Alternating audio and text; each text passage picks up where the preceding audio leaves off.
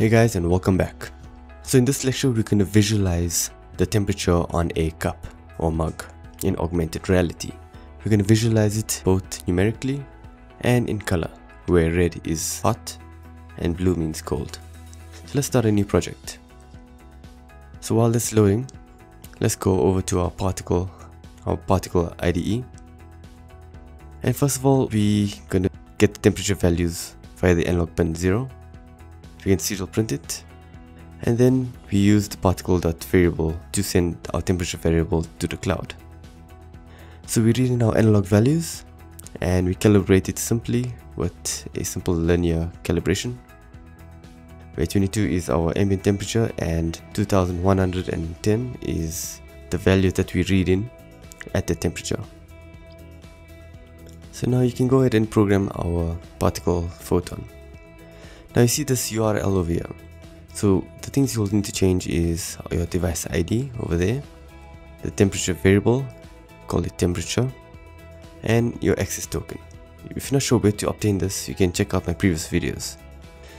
Let's take a look at the particle.variable documentation. Now particle.variable forms part of the cloud functions. You can have a read through this document.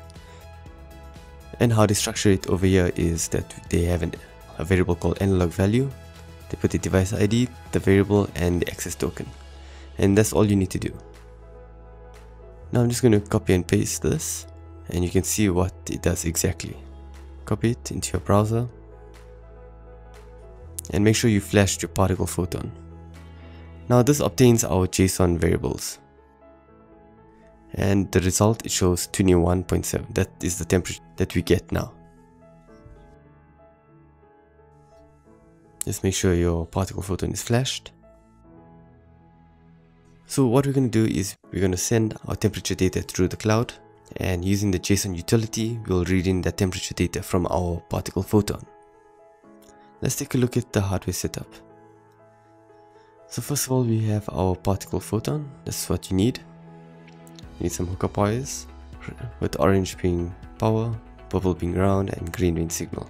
We use a simple voltage divider to obtain the voltage from our temperature sensor. Make sure particle Photon is plugged in and connected. Now in Unity, with a fresh new project, go over to our GitHub repository and download Lab 8 Heart Ring Sensor. Download all these files to a local folder, and you can see all the files that we need for this project. You are going to need to purchase one Unity asset called GPU Graph. It only costs $5. I'll discuss what each of these scripts later on in this video. So first of all, we need to import Vuforia. I'm going to import 6.1.17, and I'm using Unity 5.4. Next we need to import our IoTAR Unity database, and this is where our markers are stored. Let's go to Vuforia, Prefabs, AR camera, and import our image target. We need to also load in our API license key, which you can get from the Vuforia developer website. And we need to load our IoTAR database and activate it. On image target, let's select stones, our usual target template, and let's put on overlay a cube and test if it works. So as you can see, our cube is displayed in augmented reality. So now that that works, we can import our 3D mug. You can go ahead and delete our cube.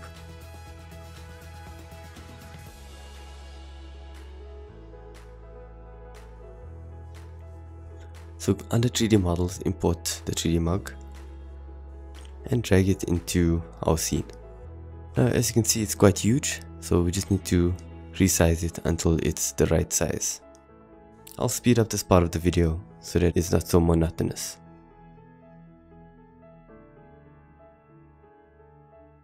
Now that we have a mug, we just want to change the coffee pot into something a little bit more animated. Let's take note of the color of the coffee, which is 22, 11, and 2. Now you can leave it simply as that, but we're going to add in the easy water Unity asset. So let's drag that in, import.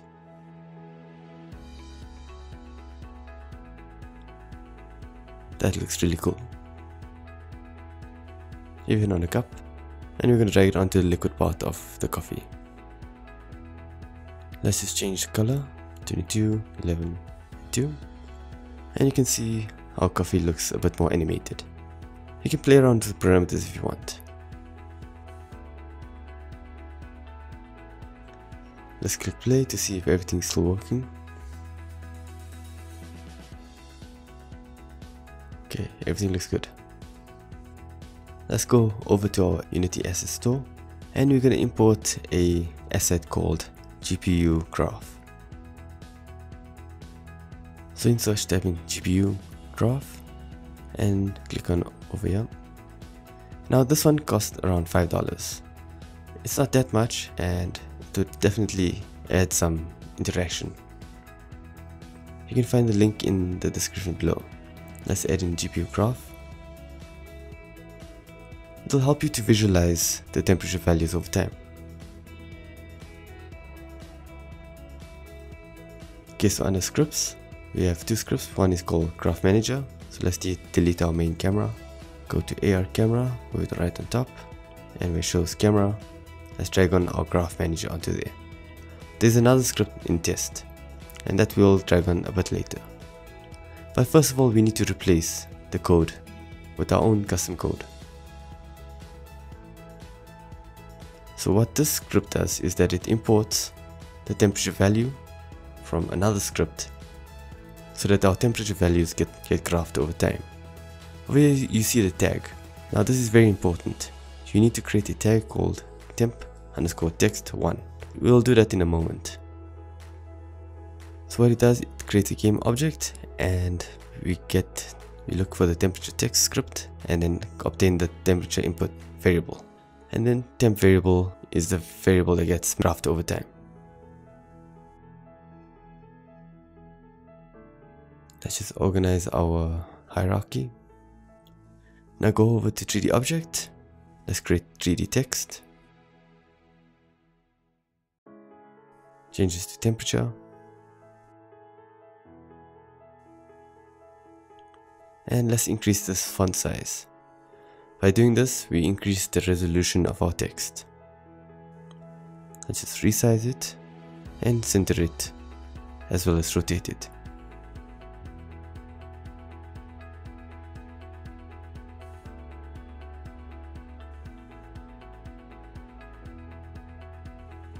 Let's rename it to temp_text.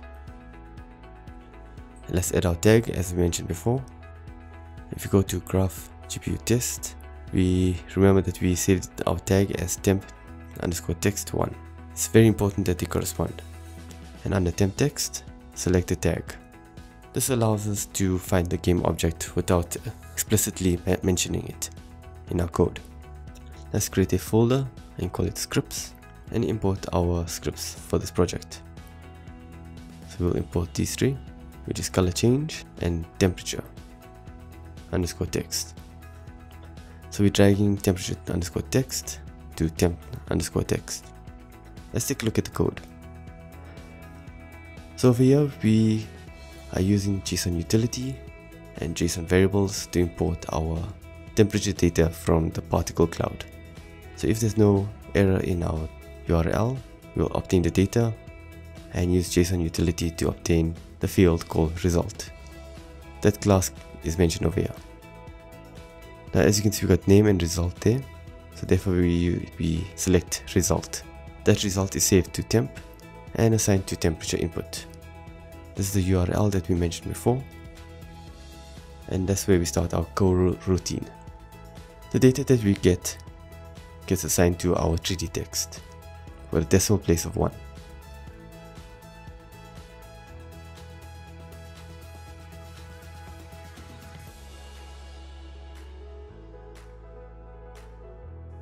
Under color change, we have our variables, and over here is just some code to handle the changing of the color with respect to the temperature that we obtain. So you can see our cup is green at room temperature. It will turn red when it gets a bit hot and blue when it gets a bit cold. So we got our numerical data and we got our color visualization. Only thing left is our graph data. So you can see we're reading a temperature of 21.9 degrees Celsius, 22 if we heat it up with my hand. Let's try temp text as a child of image target. And now we're going to create a game object. This game object will house our GPU graph asset. We add a gizmo to it and change the color to purple or whatever color you want, just so that we can visualize its position much more easier.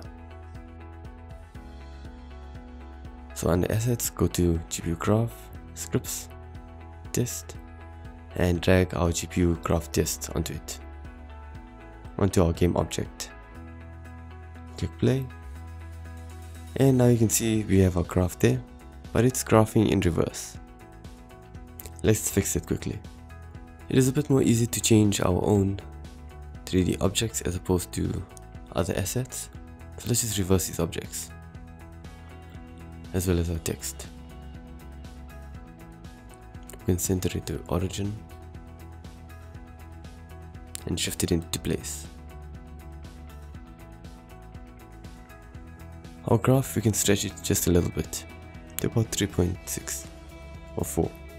Click play, and there you have it. We got our temperature in numerical data, color data, as well as a time series data array. Now all that's left is for us to test our temperature on boiling water as well as on ice water.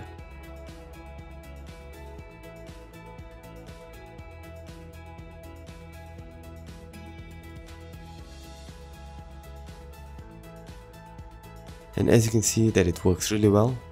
Color changes from red to green to blue, and this can be very useful to determine the temperature of just about anything.